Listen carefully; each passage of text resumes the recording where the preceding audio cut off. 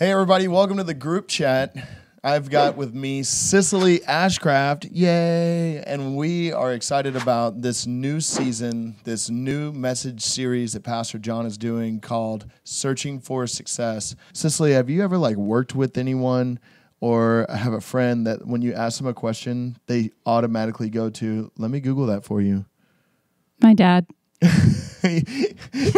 So is he, anytime you ask him a question that's like a Google answer away, he just jumps straight to it? Yeah. I don't know if you ever knew about this, but there was a website literally called Let Me Google That For You. Mm-hmm. And it was somebody who Googles the question you ask them, but it films it like a screen recording and it sends it to the person that asked you the question as if to say, hey, you should just Google it. Instead of asking so amazing. It's like a super passive-aggressive app that you can use to troll your friends. Passive-aggressive. So yeah, Google has all the information that we need.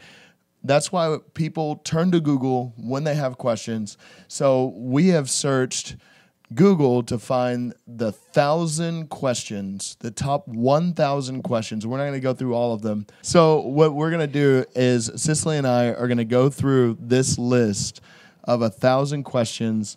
I'm going to challenge you with questions I want answers to. Okay. That I may or may not actually have an answer to, and I want you to give me the most scientific, analytical, responsible answer that you can give or make up immediately on the spot. Back off. Here we go. Now back in. That was amazing. Literally are 1,000 questions. The most frequently asked question to Google is, why is there a leap day? So Cicely, why does leap day exist? Because long ago, when the rainbows were invented by the Lord. Yeah, rainbows, exactly. Leprechauns would leave pots of gold at the end of the rainbow. Right. And it was only one day every 4 years that this giant rainbow was formed, and these leprechauns would get to the pot of gold leaping over the rainbows. So that's why there's a leap day. There you go. If you've been wondering, and I know you have, that's why we have leap day on the calendar. Okay, Nick, why are you always lying? The world really wants to know why you always lying. Why you always lying? Whoever you may be. Why you always lying? I feel really bad for you. Is that a Google search? Is it Google that's always lying, or is it an individual? You know what? That's really interesting. Who could you be? Whoever you is, I feel bad. I felt personally attacked when you asked me that question. Is it true? No. You always lying? No, I'm not always lying. What are you talking about? I am honest. I just thought I'd check. I'm a man of integrity. Listen, 135,000 people think it's pretty important to know. They do, absolutely. All right, Cicely, why are cats afraid of cucumbers? That's what the world wants to know. I think it's because cats go way back in time. With all the Egyptians and everything. They're like the ancient ones, so they know a lot. I think they know somewhere that a cucumber was never supposed to be invented, and they just absolutely detest it. Cucumbers are delicious. You slice them up and you put them in some water, and you've got fancy water. I'm not the one that is hating on cucumbers. It's the cats. It's the cats. It's the cats. I think the cats just have an issue with green things that are cylindrical. I don't know if... There's that answer as well. I don't understand. Obviously it dates back to the Egyptians because I asked Cicely. Cicely is the expert on ancient cat history. Is your specialty. So thank you. And leprechauns, apparently. Mm-hmm. Absolutely. Yes, and leprechauns. You know how many people are Googling why are flags at half-mast today?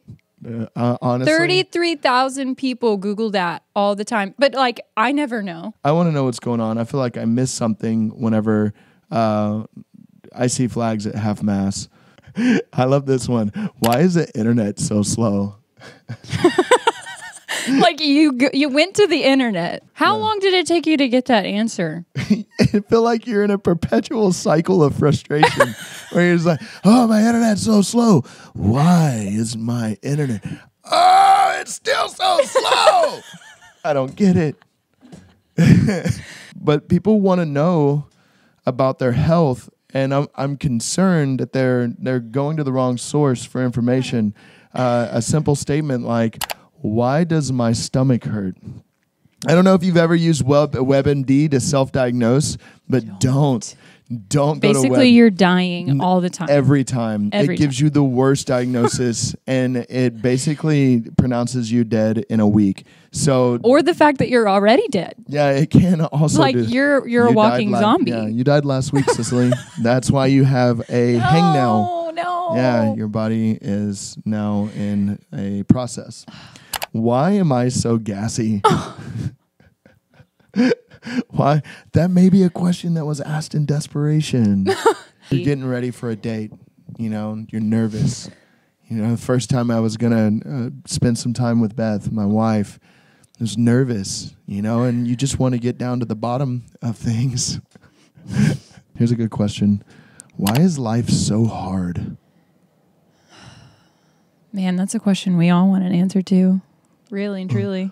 But why is life so hard? Like, what do you think the response is from Google on that one? I think it's all, I don't think that there's an answer. I just think that it's like just this stream of all these people commenting, yeah, like, yeah, same, bro. Yeah, same. Yeah, me too. Need an answer. Like, it's just the unanswered question. It's actually like a bodybuilding elf. It's short and hard. Why are you like this? Why do dogs eat their poop?